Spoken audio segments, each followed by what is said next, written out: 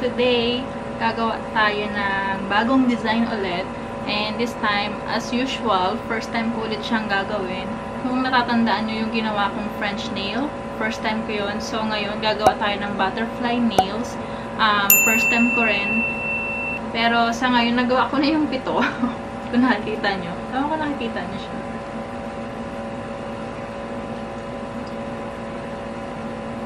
So, ayan, nagawa ko na yung 7. Ipapakita ko na lang sa inyo kung paano gawin yung 3. Since beginner siya, at first time ko siyang gagawin. Subscribe na kayo kung hindi pa kayo nakasubscribe. And please like this video.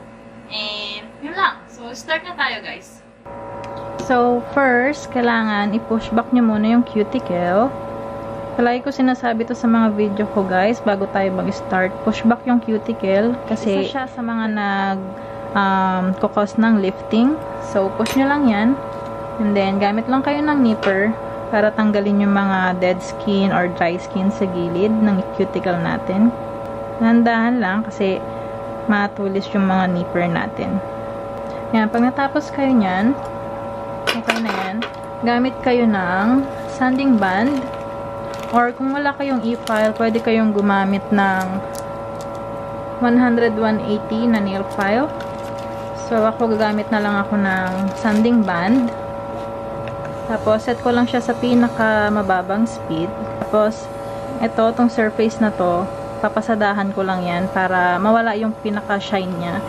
Pero bago ko siya pasadahan, since ayaw kong masaktan kapag tumama siya sa balat ko, ganito lang gagawin nyo. Para hindi masyadong matalim. Baba nyo ulit yung settings. Tapos, pasadahan nyo lang siya na mabilis. So, mabilis lang. Hindi na masakit yan pag tumama sa inyo. Hindi pwedeng may shine sa kuko nyo kasi hindi tatagal yung product na ilalagay ninyo. Tsaka, maglilip siya kaagad. Kung makikita nyo, meron pa akong natirang product sa huling set na ginawa ko. Yung sa French nail na ginawa ko, hindi ko talaga sinasagad yung pagtanggal ng product para may protection pa rin yung real nails ko sa mga product na nilalagay ko. Ito nga pala yung prep na tinatawag, guys. Ito yung nail prep na tinatawag nila. Push back mo yung cuticle, tatanggalin mo yung mga dry skin, tapos ibabuff mo yung mga shine, tatanggalin mo lahat ng shine, tapos lalagyan mo na siya ng nail prep, tapos primer. Yun yung tinatawag nilang nail prep. So, bago ko siya lagyan ng nail prep at saka ng primer, kukuha muna ako ng nail form. Instead using of fake nails, itong gagamitin ko. So, paano ba ito nilalagay? Ang ginagawa ko, itong technique ko, fold ko lang siya sa gitna. Ka-fold mo sa gitna. Tanggalin mo na lang yan. So, ito, pwede nyong gamitin to kung sagad yung kuko nyo, tapos nahihirapan kayong ilagay. Tapos ito, makikita nyo may line yan dito. Tanggalin nyo lang yan. Yan. Dinamakan nyo siya dito. Tapos, ilagay nyo lang siya. Kailangan itong nasa gitna is naka-center talaga siya dito, ha. Lagay nyo lang.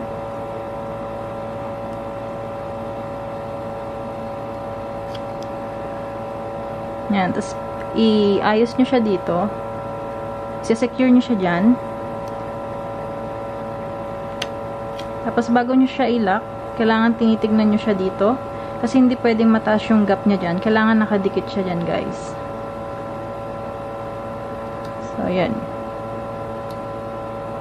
Kapag sa tingin nyo wala nang gap, hindi ko lang po nakikita yung gap na sinasabi ko, pero itong real nails nyo, tsaka to, kailangan hindi masyado malaki yung gap. Tsaka dito, kailangan meron siyang space dito. Kasi, pag naglagay kayo ng product dito, matik yan, bababa siya dito. So, okay lang yun. Kabilaan, titignan nyo kung tama. So, ayan. And then,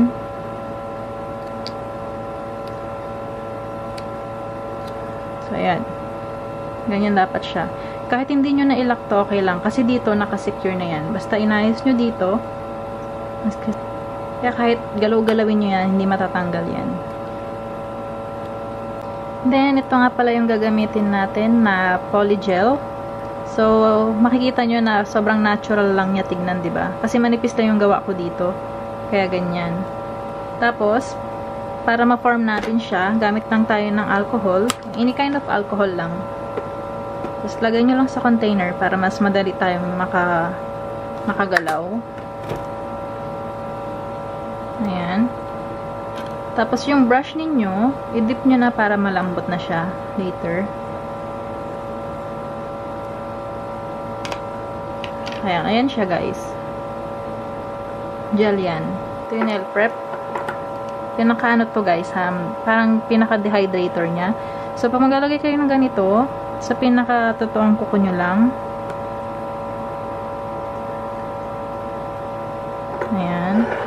Tapos nyan, primer.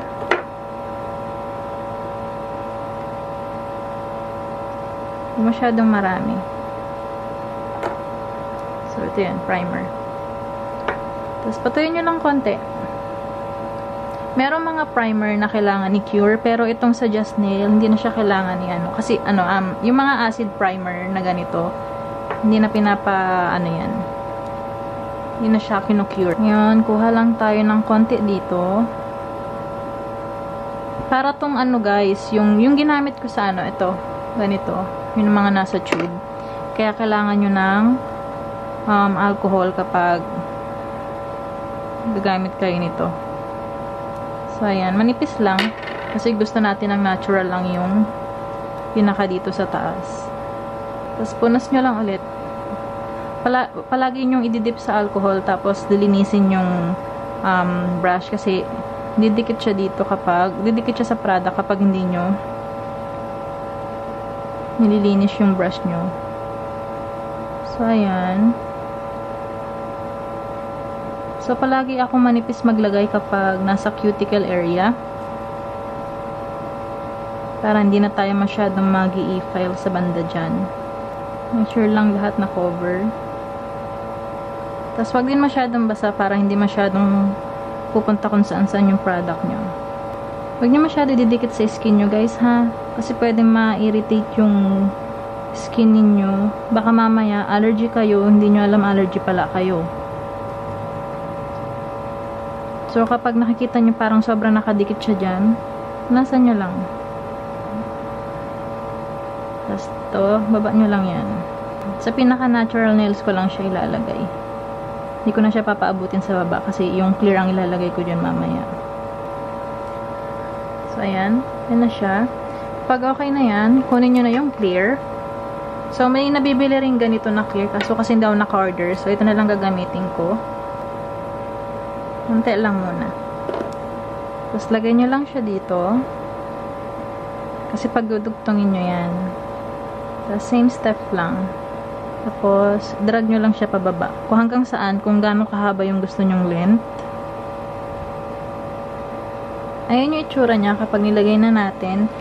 Kung makapansin nyo, manipis pa yung clear niya. So, okay lang yan. Habang basa pa siya, huwag nyo munang i-cure. Pwede nyo nang ilagay yung design na gusto nyo. So, gagamit tayo ng pink seashell. Magiging ganito siya pag nilagay natin.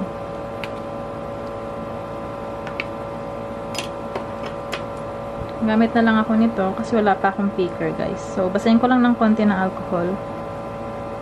Then, nilagay ko lang siya dito sa pinaka, kung nasaan yung, dito sa gitna. Sa pinakahati ng nails natin, tsaka ng clear. Para rin siyang French tip, pero ito, more on, may mga design kasi siya. Tapos, kunin nyo na rin to. Ito, lagay tayo ng onte nito, guys. Maganda to dito banda sa taas. Okay lang kahit na sobrang dami ng design na mailagay nyo. Okay lang yan. Mas maganda nga pag marami kasi mas makikita yung design kapag nag-file na tayo mamaya. Tapos lagay na tayo ng butterfly. Kayong bahala, be creative. Okay lang kahit maging mapuno ng butterfly ang kuko nyo. Or kahit na anong design yung gusto nyo. Tawag nga pala dito guys is yung in-encapsulate natin yung design sa loob. Encapsulated. Tapos pwede nyo rin lagyan ng pink-pink kahit saan. Kahit dyan. Gawin tayo dyan. Yan. Nasa inyo. Ito ang kagandahan kapag kayo mismo yung gumagawa ng kuko ninyo. Kasi pag sa salon, every design may bayad. So at least ito, nakakapag-explore ka, diba? Kung gusto nyo maglagay ng mga bato-bato, pwede kayo maglagay ng bato-bato. Yan. So, kapag sa tingin nyo, okay na kayo dyan, kontento na kayo sa design nyo, ayan. Pwede nyo na siyang i-cure. Cure nyo siya ng 60 seconds. Kompletong 60 seconds. Ito lang kagandahan kapag polygel. Pwede kayong mag-take time sa ginagawa nyo. Hindi siya kung saan-saan pumupunta, hindi siya tumutulo. Pero depende rin. Kung marami kayong maglagay ng alcohol, of course, tutulo talaga siya. So, cure nyo lang siya ng 60 seconds. Kapag medyo may mainit kayong nararamdaman, labas nyo lang. Tapos balik nyo ulit. Also, ilayo nyo nga pala yung mga polygel ninyo kasi titigas siya kapag hagip siya ng UV light ninyo. Okay, so after ng 60 seconds, pwede nyo na siyang patungan ng clear polygel or kung gusto nyo, pwede nyo gawin muna to dito sa iba bago nyo patungan ng polygel. Pero ako, patungan na natin siya ng polygel. Ganito lang gawin natin.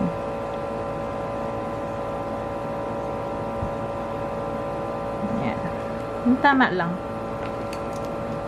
Tapos, dip nyo lang ulit yung brush ninyo. Lagi nyo lang lilinisin yung brush nyo, guys. Para...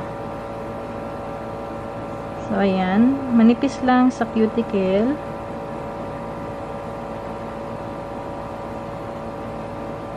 Baba nyo ng ganyan para nagsa-self-leveling siya. Kusa siyang bababa. Paunti-unti. Lalo na kung naglalagay na kayo ng alcohol. Depende sa paglagay nyo ng alcohol. Bababa kasi siya. Kaya makikita nyo dito minsan, di ba? Merong mga yun dito, merong mga crack-crack kasi hindi nalalagyan ng product. So, ito, yan. Itong kagandahan kapag nail forms ang gamit. Ayan siya sa kabila. Drag nyo lang siya pababa. Tapos, pag medyo dumidikit na yung product, linisin nyo lang ulit yung brush ninyo, tapos, balik lang kayo. Take your time lang. Yan. Yan ang encapsulate na tawag. Yung nasa loob yung design. Tapos, ilalak nyo lang siya dito ng ikakap nyo lang siya ng clear gel. Kapag kulang, dagdagan nyo lang ulit. Kapag okay na kayo dyan, okay lang kahit hindi pa perfect kasi magpa-file pa tayo mamaya. Kapag okay na kayo dyan, cure nyo lang siya ulit ng 60 seconds. So, after nyong i-cure, tanggalin nyo lang. Tanggalin nyo lang muna dito. Tapos dito. Tapos pinch nyo siya sa ilalim. Yan. So, pwede nyo pa siyang dagdagan later. Tapos ito, tataas to mamaya kapag inayos na natin. Itong nangyayari kapag sobrang nasa loob yung pinaka-nail form ninyo. Kaya dapat dito lang siya. So, yan. Okay lang yan. Maayos natin yan mamaya. And then, ganun lang ulit. Tapusin ko lang tong iba.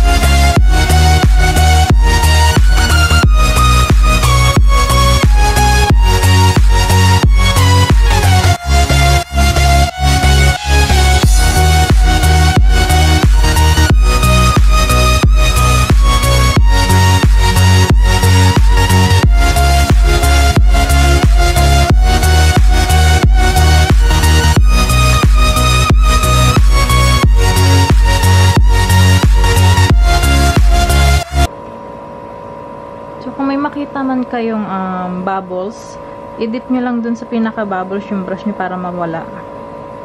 Kasi pag di nyo tinanggal yun, pag nag-start kayo mag-buff or mag-file, nandun pa rin siya. Okay lang din kahit makapal yung pagkakalagay nyo ng clear. Mas maganda nga kapag ganun kasi magkakaroon kayo ng space, mas maraming space para tawag dito, para mag nail file mamaya. So okay lang yan.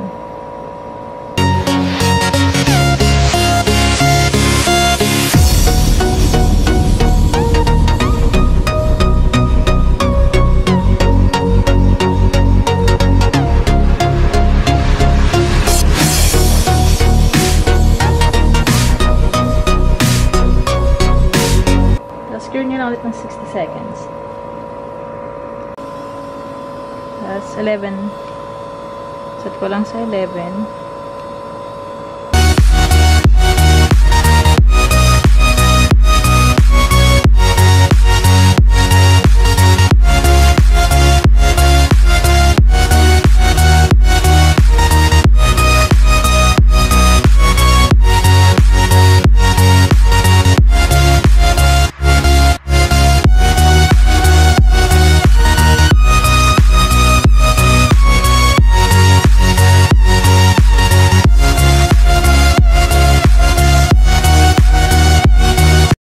So, ayan na siya guys. After natin ma-nail file at saka ma-buff. Mas makintab na siya. Tapos, top coat na tayo.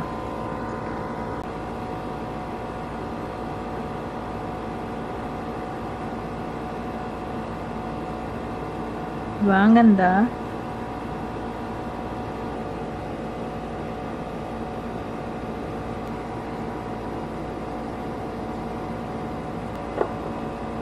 Then, cure nyo lang ng 30 seconds. Then, lagyan lang natin ng alcohol. Tapos, don't forget na maglagay ng moisturizer or lotion or kahit na cuticle oil. So, ayan na siya guys. Sana nagustuhan nyo tong video. Sana nakatulong sa ideas na gusto nyong gawin. And also, kung di ka pa nakasubscribe, subscribe ka na para naman lagi kang updated. So, thank you so much for watching, guys. Kung may mga nail design kayo na gustong ipagawa, lalo na kung hindi nyo pa natatry or gusto nyong itry, pero gusto nyong makita mo na kung paano gawin, comment lang kayo. Tapos, susubukan kong ibigay yung best ko na gawin yung request ninyo. So, yun lang guys. Thank you so much for watching. Please don't forget to subscribe and like this video. Bye!